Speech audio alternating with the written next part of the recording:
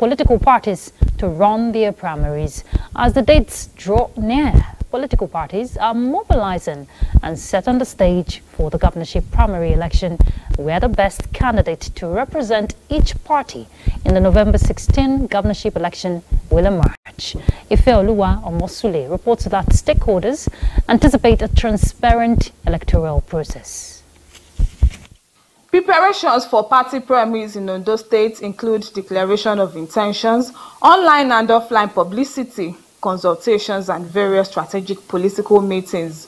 Already, some parties have fixed dates for their primaries in order to meet the Independent National Electoral Commission deadline, while others are still awaiting further directives from the leadership of their parties.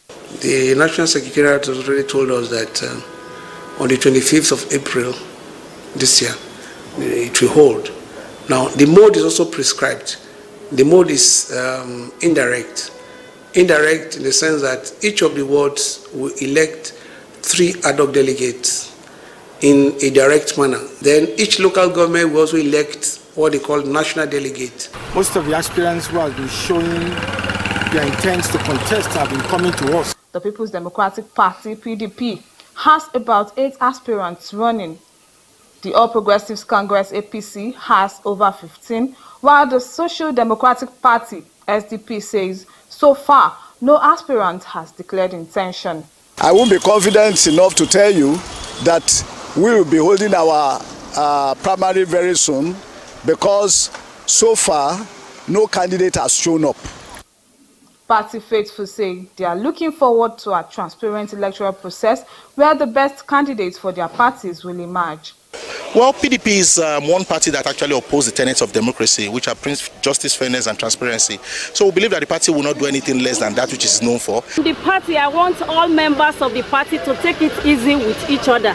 There should be no violence. It is the belief of stakeholders that existing loopholes will be addressed and internal party crisis resolved before the election date. In Akure, Ifeoluwa Omosule, NTA News. All right, the stage is set for primaries to run in Ondo State, and we join our correspondent Ifeoluwa live now, who joins us to give us update on the forthcoming primaries that will happen in the state. Ifeoluwa, good to have you join us on the news. Please tell us, what is the preparation like going forward, especially in expectation for the primaries scheduled? Ruth, ahead of the governorship primaries in the state, candidates have started picking up their interest forms to indicate that they will be contesting in the primaries. And as well, the parties have fixed dates for the primaries. And there is also consultation ongoing, even beyond Akure Metropolis. They've taken their consultations to the grassroots in order to actually ensure that they have the support of all the party members in all wards. And then talking logistics and security, while I spoke with some of the spokespersons of the political parties, they noted that there are arrangements made to ensure that there are no breakdown of law and order during the election. And then talking logistics, they also assured us that they have made preparations for that in order to ensure that personnel and even the materials that will be needed for the elections are transported to the election venue. Okay, Ifeoluwa, when we're looking at primaries like this, of course, you know, fairness and transparency comes to mind. What critical steps are political parties making to ensure that this come to play, talking about fairness and transparency at the primaries? The members that we spoke with, they actually expressed this confidence in their parties that they have a structure that encourages fairness and transparency.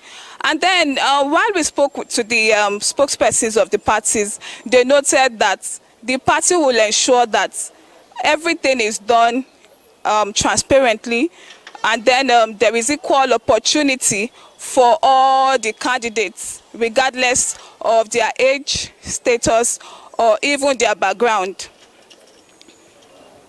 Okay, so what will the monitoring look like? You know, what reports are you gathering regarding, you know, persons that will be on ground to monitor the integrity of the process when that happens?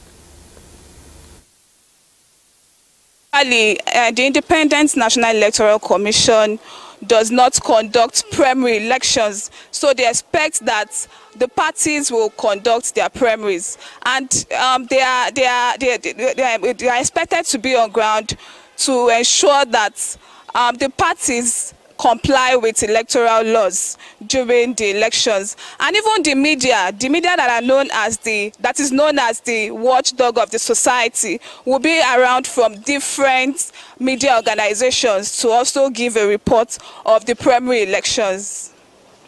All right, thank you very much, Ifeoluwa, for that update. And of course, we'll keep our fingers crossed going forward to the 6th to 27th, when the primaries of every political party will begin at the state. Thank you for that information. You're welcome. Every year, the Earth produces billions of tons of natural resources. Well, scientists say at some point, in not too distant future, it will run out. For this reason, countries must think about what they throw away, seeing waste as resources and opportunities and not as nuisance. Charles Alpha reports that this has been echoed as the world marks the 2024 Global Recycling Day, with focus on the need for more recycling. Global Recycling Day is an annual event which aims to raise awareness of the importance of recycling and encourage people to take action to reduce waste and protect the environment. It also brings together individuals, organizations, and governments from around the world to promote sustainable practices and highlight the benefits of recycling to protect the planet for future generations. As the Earth's natural resources deplete at an alarming rate, the risk of exhaustion in the not-too-distant future is obvious. Therefore, the 2024 Global Recycling Day is putting the spotlight on recycling heroes, that is, people, places, businesses, and activities that showcase the importance of recycling for an environmentally stable planet and a greener future for all. Reports say recycling saves over 700 million tons in carbon emissions each year, with the figure projected to increase to 1 billion tons by 2030. In Nigeria, the Waste Management Society estimates that Nigeria generates about 65 million metric tons of waste yearly. However, only a fragment is collected, managed, and recycled. Furthermore, the value of recycling industry runs into billions of naira, and that is why the focus of this day is on ways to reduce waste, refuse items, and restore the health of the planet, while a common unified approach is the way to go to solve the problem. Reports also say if significant and rapid changes are not made, the world would experience continued rising of global temperatures, the melting of ice caps, continents on fire, and rapid deforestation with direct impact on humanity. Global Recycling Day was first celebrated on March 18, 2018 by the Global Recycling Foundation and recognized by the United Nations and celebrated across the globe. Charles Alpha, NTA News. All right, and to expand that, of course, you know, when the items designated for disposal are not decomposing or are non-biodegradable, they're usually recycled. Well, we had a guest earlier in the studio, an environmentalist, Dr. Michael David, to talk about the sustainability of recycling, especially on the sidelines, as the world celebrates the Global Recycling Day. Let's see that.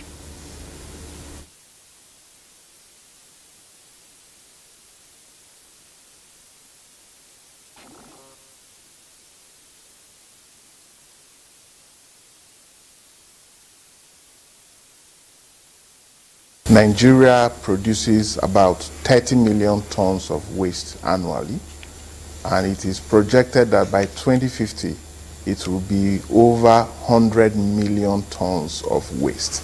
Now the big question is, where does this waste go to? And the answer is, it remains within the environment. And that is why we all should be concerned, and we all should actually become waste recyclers. So we don't leave it only to the Babamboras or to the few companies that recycle. That's the scavengers you're talking about. Yeah, the scavengers I'm referring to. So we have the capacity to recycle over 80% of our waste. Because if you look at the waste we produce, majorly some bio-waste, but then there are lots of non-biodegradable waste. And chief among them is plastics, which is everywhere. The rains are just around the corner, and in no distant time, you see flooding in most parts of the country. The theme for this year's observance, it's recycling heroes. Let's be recycling heroes. We'll turn to other issues. Secretary to the Government of the Federation, George Aguele, says the federal government is deliberate in harnessing the potential of Nigerian youths towards the socio-economic development of the nation. He was represented at an event organized by the North Central All Progressives Congress Youth Leaders Forum in Abuja. He explained that youth empowerment is top on the federal government's priority list and expresses the hope that the present administration's policies and programs geared towards youth empowerment in the areas of ICT, small and medium enterprises, as well as the students' loan scheme that would soon kick off, will bring about the desired economic well-being for the country. He urged the youths to support the present administration in addressing the current socio-economic challenges occasioned by the fuel subsidy removal. Earlier, the chairman, North Central APC youth leader Suleiman Abdullahi, on behalf of the group, passed a vote of confidence on the SGF in recognition of his commitment and exemplary leadership for the growth and development of the party within the North Central Zone and Nigeria at large. Ogun State government has commenced the disbursement of 10,000 Naira cash awards to primary and secondary school students, public schools across the state. The gesture is in fulfillment of the promise made by the Governor, Dakpo Abiodun, to assist indigent students in the state. Let's hear from Hakim Juma. That was the mood of parents and their children upon receiving the news of the government gesture in schools visited in Ogun Central Senatorial District of the state. Commissioner for Education, Science and Technology, Professor Abayomi Arigbabu, who monitored the exercise, notes that the policy is one of the numerous programs initiated by Governor Dakpo Abiodun to bring succor to residents in the wake of the prevailing harsh economy. To meet the parents in the areas of maybe support for their children, maybe to buy some biro, pencil, exercise books, giving them governors a message again, and then as we sit in the hall, they get the alert. Professor Arigbabu disclosed that 5 exercise books will also be given to about 850,000 pupils in public primary and secondary schools across the state. While promising to judiciously utilize the money, the parents and the children expressed appreciation to the governor for the gesture. In fact, when I received the alert, I'm very happy. Ogun State government has commenced the payment of 50,000 Naira to indigent students of Ogun State origin in private and public tertiary institutions across the country. In Abeokuta, Hakim Jimo, NTA News. Determined to improve food production and tackle food inflation, the federal government is deepening efforts towards proactive deployment of technology across the agricultural value chains. Now, to this effect, geo-referencing and mapping of genuine farmers to weed out fake portfolio farmers by the Ministry of Agriculture and Food Security is ongoing. Lydia Sampson reports that these were the takeaways from NTA's Good Morning Nigeria, where guests spoke on improving food production in the country. Nigeria is enormously endowed with arable land for farming. Unfortunately, the nation still battles low production across various sectors. Hopefully, the narrative will change as prioritizing and deepening climate-smart agriculture to produce smart farming and farmers across various specific agricultural areas. Gaston Good Morning Nigeria say, in line with the renewed hope agenda, is being aggressively pursued. In the Federal Ministry of Agriculture and Food Security, right now we are working to create an enabling framework on ease of doing agriculture in Nigeria. That is one of the projects we're going to have this year. We want to see the pain point of Nigerian farmers and all the value chain actors, so that at the end of the day, we will be addressing those pain points one after the other. That way we can encourage people who have invested massively in the agricultural sector to make the most out of their investment. 23 provision. So the sustained agenda has very, very key emphasis on agriculture, and we are starting with majorly our smallholder farmers, because agriculture provides more than 43%, contributes more than 43% to the state's GDP. They noted that some subnationals are already keen in the agricultural revolution of the federal government and excelling. The essence and the major thing is to get aware of what you call, there's a dynamics of change in temperature, change in rainfall pattern, and you synchronize your production to that. The girls are emphatic that with more patience and understanding, the food inflation being experienced now will give way to the trajectory of putting food on Nigerians' table, as government is escalating mechanized farming as well as all year-round farming, as depending on rain-fed farming is no longer feasible. To further reposition agriculture and food security in the country, a National Food Security Summit will be convened to chart a sustainable way forward. In Abuja, Lydia Samson, NTA News. All right, time to get some more reports from our Lagos Network Center as we join Michael. Michael? Thank you, Ruth. For democracy to thrive in Nigeria, there must be effective and continuous engagement between the executive and the legislative arm of government. This will ensure the proper execution and implementation of government policies and programs. Governor Babajide Sanwo-Olu stated this at the 18th edition of the Executive and Legislative Party of the Lagos State Government. S.A. Wamaka reports. It was a gathering of principal members of the state executive and legislative arm of government, as well as political elites of the All Progressives Congress, APC, at the 18th Executive and Legislative Party, teamed engaging all for inclusive governance, hands-on for a greater Lagos rising. Governor Babajide Sanwo-Olu, while delivering his address, stressed that the synergy between the executive and legislature stands as a pivotal force behind Lagos' monumental achievements. There are global issues, there are national issues, there are state issues, there are community issues. And so each one of those issues, as leaders, as people that the citizens believe in, is a force on our shoulder, and we must be able to rise up. Delivering the keynote address, the former Minister for Works and Housing, Babatunde Fashola, urged political office holders to manifest the essence of governance, which is delivering the dividends of democracy to the people. If people are facing a cost of living crisis, one of the things that we can do is to increase the quantum of money at their disposal. We can drive sustainable development and foster a more prosperous future for all Lagosians. In the separate remarks, some political stakeholders noted that the executive and legislative party of the Lagos State Government will foster a harmonious relationship between the state executive and legislative arm of government for the benefit of Lagosians. We as politicians have taken the task of ministry into the need of the people, the welfare of the people. I know it's difficult, but please just be patient. You will soon begin to see signs of development. We will need an adapted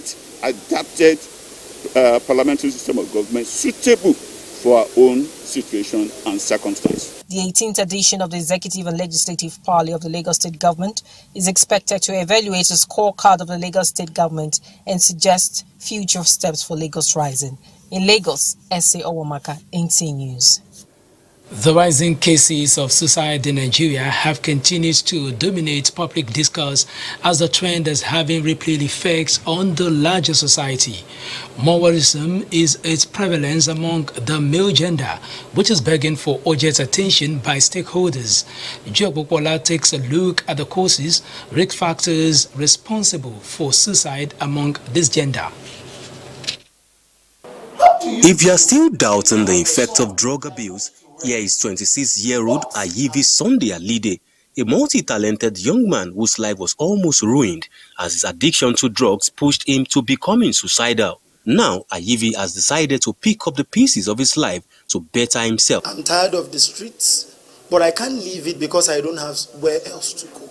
I am promising all Nigerians if I get a job, nothing is taking me back. Olamilekon, a student of mathematics and education, on the other hand, grew up with the belief that boys are not loved and always neglected. This notion forced him to contemplate suicide 3 consecutive times. The fact that I'm male, I get zero support from women, to the extent that no matter what I'm going through, I don't ask people for help. The philosophy that male child or men are independent beings and should man up to handle the challenges of life is not totally true, as most males who are supposedly strong are finding it difficult to cope with societal pressures, especially the current realities. Going by statistics provided by the World Health Organization, the number of suicide rates in Nigeria stands at 17.3 per 100,000 population, with the male gender accounting for over 80%, with a steady rise since 2012 due to a number of factors. You can see a lot of references to I was abandoned, my father left. I mean, so it's like there's no role model, or we don't even really train the guys. So a lot of emphasis is placed on the girls. This forum, therefore, is to provide the platform to restore, recharge, and reinstate the male gender. We're going to be going to slums, also schools, to make sure our boys are told not to man up. Those of us that are privileged enough to be able to contribute, no matter how little, to ameliorating the situation. The determination and collaboration of all stakeholders say will translate to making huge impact on the society while changing the notion of making suicide the final option. In Lagos, Joel Bukbola, NTA News. Those are the reports from Lagos. Nationwide continues in Port Harcourt. After this break, do stay.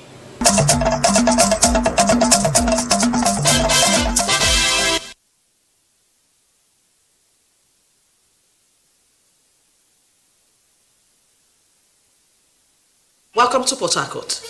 The Central Bank of Nigeria on December 1st, 2023 directed that a post-no debit restriction be placed on all bank accounts without BVN from March 2024, urging Nigerians to link their bank accounts. Bank customers in Port Harcourt have expressed concern owing to the slow pace of the process arising from network issues, while the banks have urged bank customers to also make use of the online portal, attributing the challenges to last-minute rush. Ijamongweke reports. Following the March 2024 deadline for BVN and NIN linkage announced by the Central Bank of Nigeria, indications are that many bank customers may not be able to access their bank accounts after the projected date, as customers are still struggling to complete the process of the linkage to their bank accounts. Some Port Harcourt residents who spoke with NTA News expressed their frustration following the slow pace of the process arising from network issues. They highlighted other hitches being encountered, such as error in names and date of birth, amongst others. They said I can't access the money. Then I said my NIN is answering Pious Ruth Obebi. Why my BVN is Pious Ruth Obebi? My date of birth did not correspond with my BVN. So I have to go back to court and take an affidavit to correspond my NIM and my BVN date of birth. Others, however, attribute the challenges to last-minute rush by bank customers who were waiting till the deadline, suggesting that they can also make use of the online portal. Have not done their own. They should be given enough time to go ahead and do their own. Went to the bank, but the crowd was scary. I had to go back. But later, I got a mail from my bank telling me that I can do it at my convenience, wherever I am. I used the code they sent to me to link my NIN. The Central Bank of Nigeria is urging Nigerians to promptly link their BVN and NIN to their bank accounts. In Port Harcourt, Ijomu Gweke, NTA News.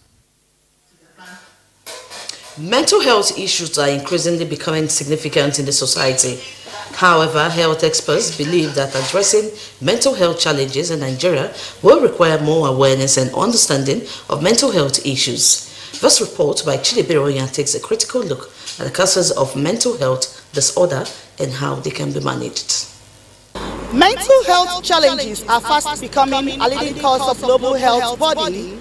Yet, this aspect of public health remains highly neglected in developing countries like Nigeria.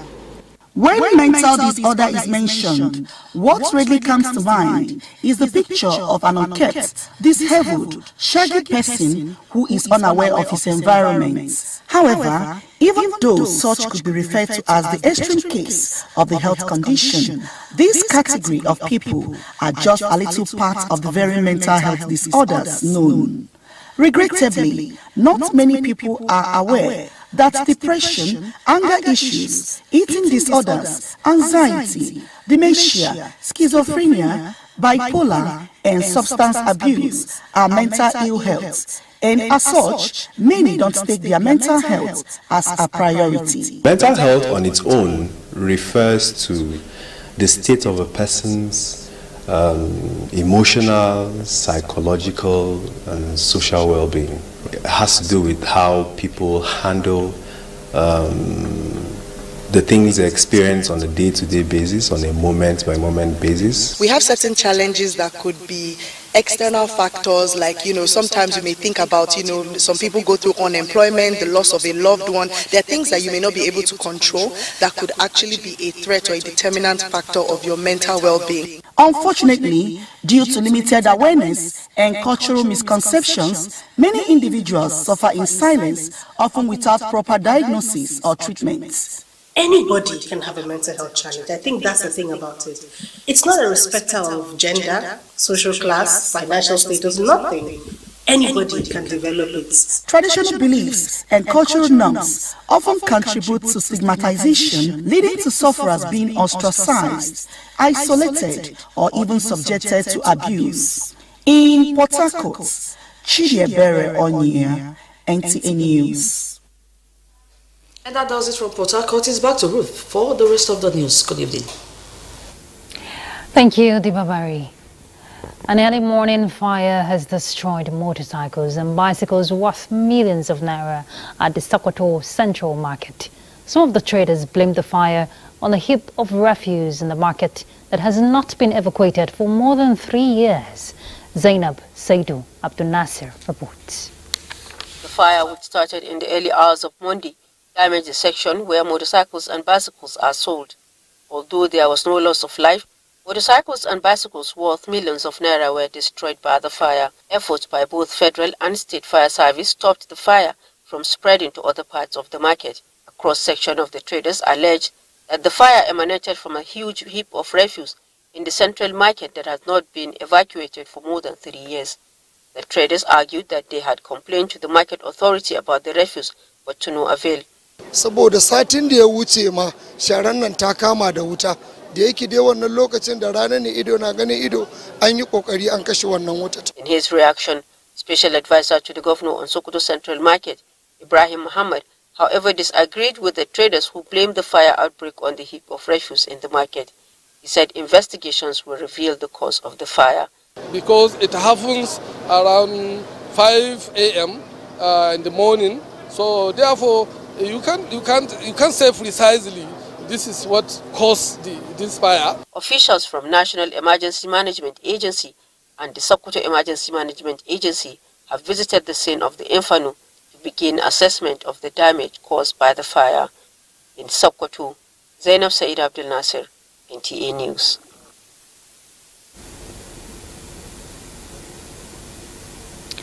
The Universal Basic Education Commission, in collaboration with the state's Universal Basic Education Boards, are collaborating on implementing the effective school program for improved educational outputs for basic education in Nigeria.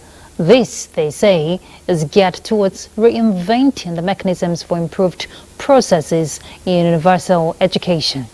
Now, the effective school program seeks to ensure collective actions at both national and state levels towards ensuring that prescribed minimum standards in basic education service delivery are attained and further scaled up for commensurate learning outcome. And the purpose here is to make sure that those schools that we have are also being upgraded systematically over a period of time, to be able now to function as schools that are effective, that can deliver, isn't it, at all levels of teaching and learning. So that's what brought the idea of the Effective Schools program. The Commission says it is committed to improvement of learning conditions and processes to produce basic education graduates with effective life skills capable of competing favorably in the 21st century knowledge economy. For more than a year now, public universities in the country have enjoyed stable academic calendar, but that seems to give way as the Joint Action Committee of the Senior Staff Association of Nigerian Universities and Non-Academic Staff Union of Universities and Allied Institutions begin a 7-day strike in the federal and state universities nationwide. At University of Abuja, members shut the university gates, confirming withdrawal of services with placards that displayed some of their demands. One of them is that they should be accorded same considerations given to ASU, as they are also employees of government.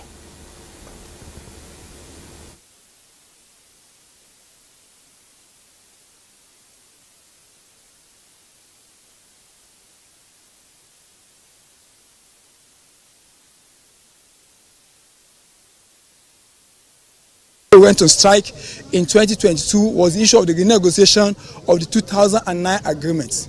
That agreement ought to have been renegotiated every three years. We want the reconstitution of our governing councils because that has affected our members' promotion and other issues pending. The unions promised to convene a meeting at the end of the 7 days warning strike to take major decisions if their demands are not met. A look at other issues. City Boy movement has flagged off the 2024 Ramadan food box distribution exercise to hundreds of students and vulnerable groups at the Federal College of Education, Zuba, and other community around the FCT. The boxes, which contain food items and beverages, are designed to assuage the sufferings of students during the Islamic period for self-denial and spiritual upliftment. The program was to further spread the renewed hope gospel of zero hunger and encourage charity during the month of Ramadan. By fasting, this will go a long way. This would, renew their hope. Government cannot do it alone. So we need people, we need support groups, we need organizations to come out and support the Nigerian communities. Those are the downtrodden. I want to thank them. They really tried for this because students are finding it very difficult to break fast. Boy movement says it is committed to its impact on the lives of many Nigerians across party lines and religion beyond 2027. The Emir of Lafia, Sidi Aguele Mohammed I, is tasked on Muslim Ummah to imbibe the culture of sacrifice, peaceful coexistence and fervent prayers, which are the hallmarks of the holy month of Ramadan. The Emir handed down this charge at the maiden edition of the NTA Lafia Ramadan lecture. Ayena J. Auta reports. As Muslim Ummah across the globe observe the holy month of Ramadan, the need for them to eternalize the lessons of the period is said to be key in approaches of life endeavors. It is in line with this that NTA Lafia has organized the Ramadan lecture with the presence of Islamic scholars to remind adherents of the religion of these lessons. The Emir of Lafia, who praised the NTA for its role in fostering religious harmony among Nigerians, notes that the Ramadan lecture will go a long way to educate the people. The NTA as a family is living to its bidding, its expectation of bringing awareness as a leader of the media in Nigeria. Activities featured at the event include Quranic recitation and lectures from renowned Islamic scholars. As long as you help your brother, certainly Allah subhanahu wa ta'ala shall help you as well. It's about uniting the people of NTA family and Nigeria in general. Congratulated NTA for organizing this maiden occasion. The General Manager NTA Lafia, Ramatu Salahuddin, explained that it is part of the station's corporate social responsibility. This first Ramadan lecture is another way to fulfill our social corporate responsibility aimed at propagating the religion of Islam, especially on issues relating to the do's and don'ts during the Ramadan and even beyond. I want to seize this opportunity to thank our lecturers for the eye-opening lecture. This maiden edition of Ramadan lecture has as its theme the Islamic perspective of relief materials to the less privileged and its impact to the society, and Islamic parenting as a panacea for moral rectitude among Muslims and arresting moral decadence. In Lafia, Ayenaji Auta, NTA News. Well, the Ramadan lecture also held in Ilorin, where speaker says, in spite of the current economic challenges facing the country, there will be light at the end of the tunnel if Nigerians extend hands of fellowship and have empathy for one another, as exemplified by Prophet Muhammad. Let's hear from Ahmad Fulani.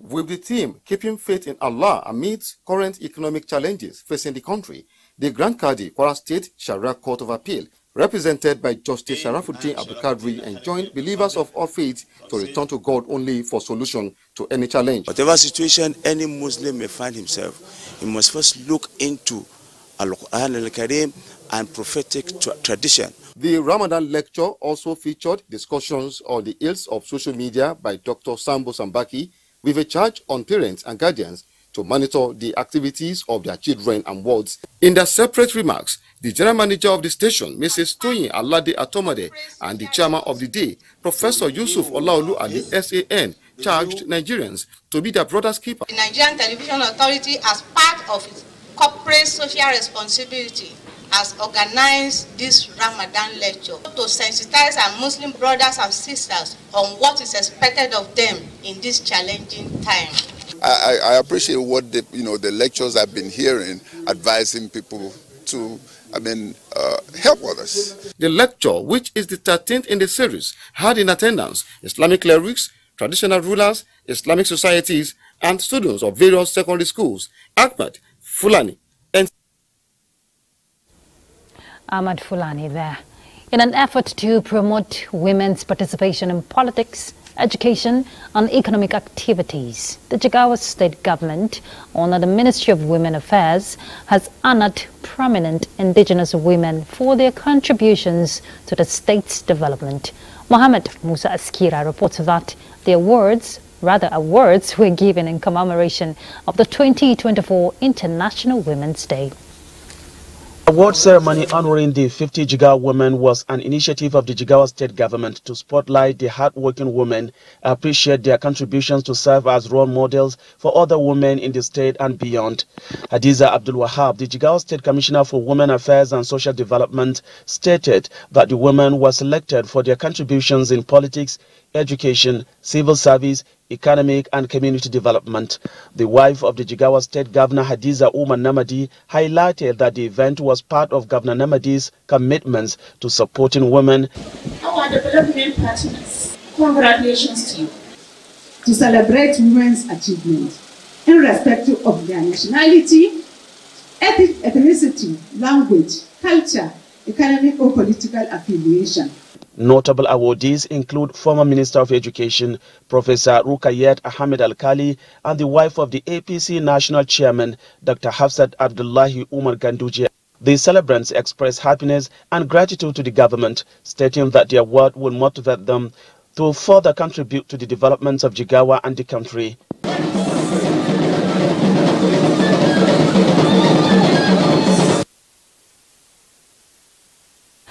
Let's talk agric. The recent declaration of state of emergency on food security by the current administration is receiving reactions from different quarters. But to the Niger state government, it is a challenge that must be tackled headlong. Part of the strategies is the launch of agricultural revolution in Niger state to provide long-term measures to ensure food security. Fatima Usman reports. Niger State is blessed with arable landmass, which makes subsistence and commercial farming possible if adequately harnessed. It is in order to take advantage of the land size of the state that the state government decided to invest in agriculture to stimulate the economy, even as prosperity is brought to the state. Every local government area will cultivate 10,000 hectares of land. To make bold its commitment, the state has been co-opted in the federal government policy on agriculture's pilot scheme, while it has also gone ahead to enter agreements that will cover farm implements and inputs. We really encourage, especially we the women. Let the community be part of the process. You can harvest 2 times during dry season farming. You can also harvest 2 times during wet season farming. With the support and commitment of all stakeholders involved in the agricultural revolution, Niger State will be on the global map as an agricultural hub in a few years' time. In Mina, I'm Fatima Usman, NTA News.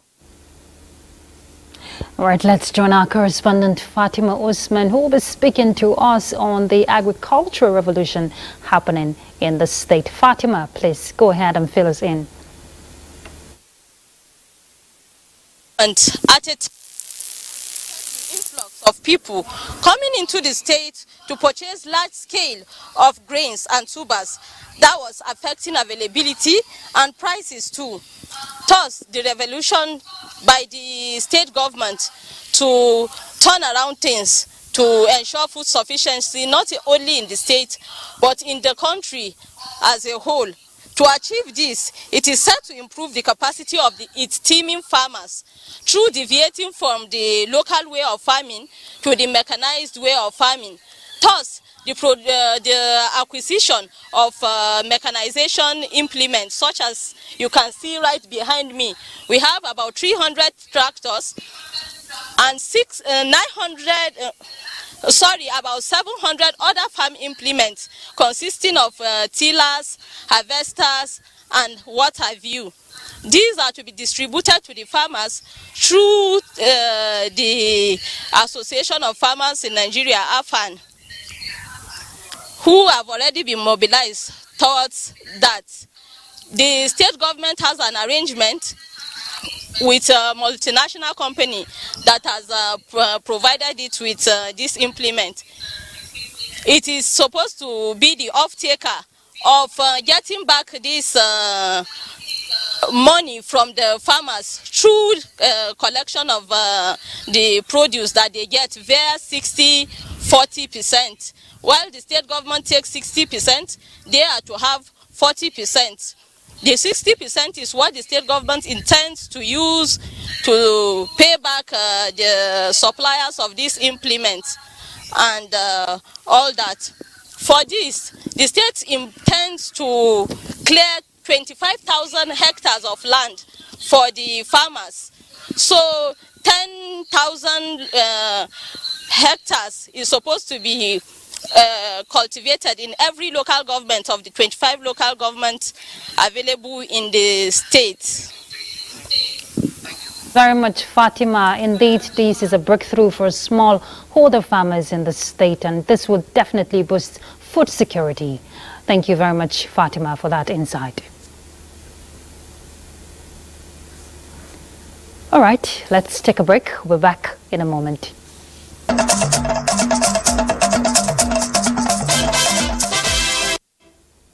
Makurdi will be our next stop, and Susan is standing by. Joining us in Makurdi, the Nigerian Army Corps of Engineers has positioned to prioritize developmental projects as well as capacity building of personnel. Commander, Corps of Engineers, Major General Philip Eromosele disclosed this at the inauguration ceremony of remodeled Sapa's Guest House and other projects at the Nigerian Army School of Military Engineering, Makurdi. Blessing Omeche Ibute has details.